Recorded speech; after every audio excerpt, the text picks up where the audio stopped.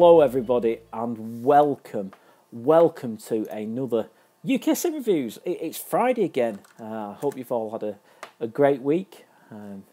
If you're not in the UK, it's been an interesting week. It's been referendum week. I'm not going to mention either way, but let's just say it's been an interesting week.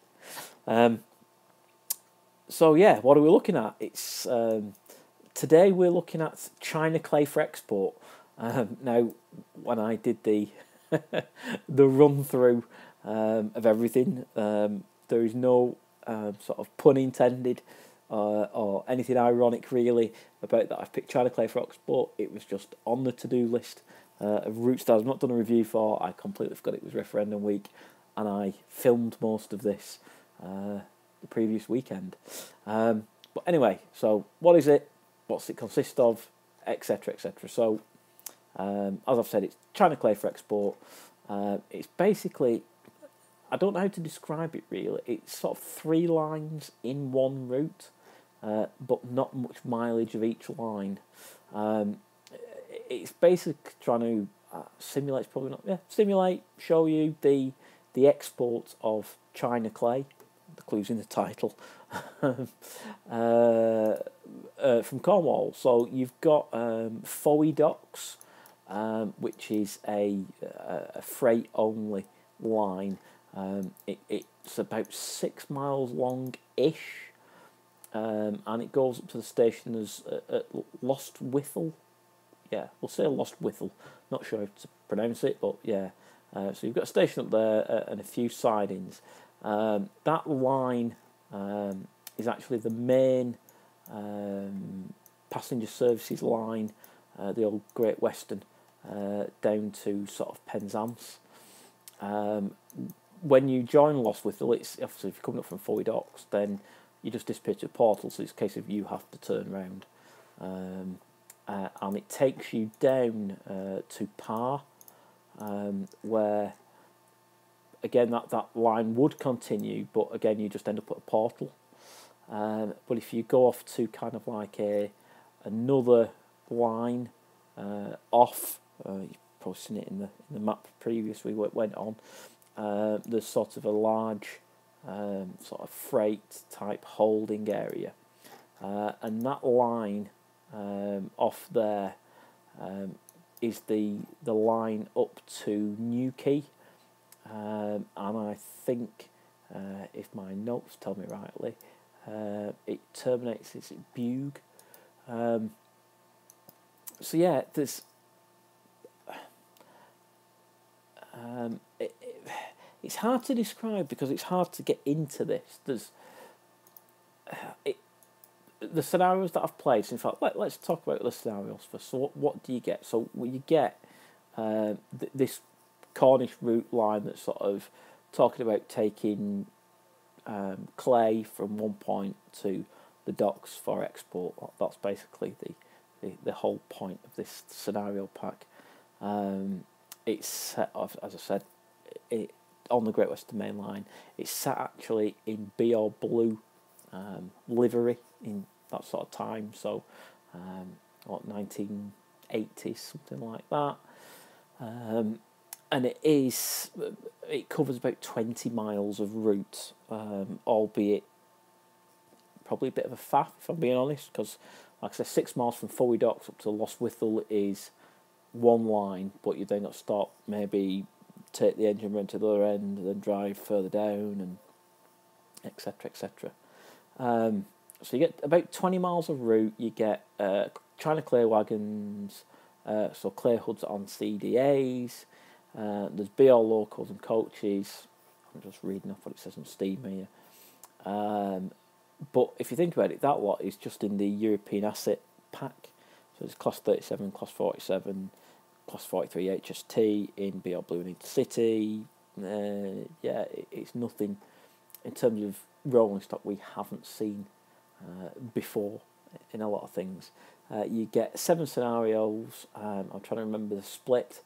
I think it's 3 in 4 in Korea and 3 in, not free roam, but the other way you can run them. and that's about it. It looks really, really nice. You can see it now. It feels good. The route down to Fowey Docks is quite picturesque. In fact, everybody says it's the most picturesque non-passenger route in the UK. Yeah, it looks great. I mean, you can see here, there's great foliage, there's great depth in colour.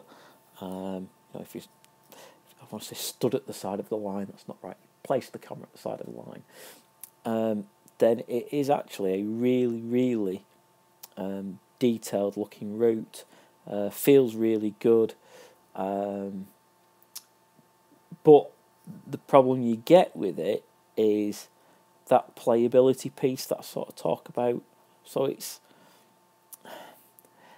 a difficult route to like. It's obviously factual, and if you Google Map it, you can see what they've modelled it on, and it looks really good. From a computer games point of view, it's quite a hard route to love. Like I said, I think there's two levels of boring, if that's the right word to say.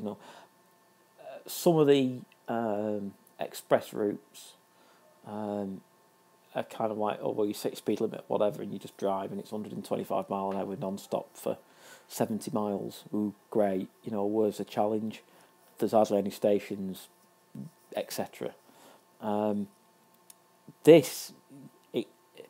Being that each section, so from the docks up to Lostwithiel is about 6 miles, and then it's the same going back, and then you've got a bit more going.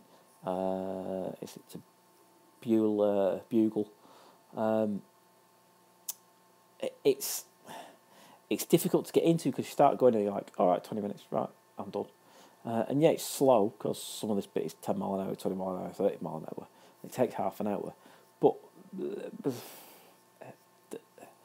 there's not that sort of detailed stuff. One of the scenarios I played is red on the challenge bar, and it's not being that they can't put any sort of traffic in really, and that lot. It's a difficult one to like from a games player point of view. Let's word it that way.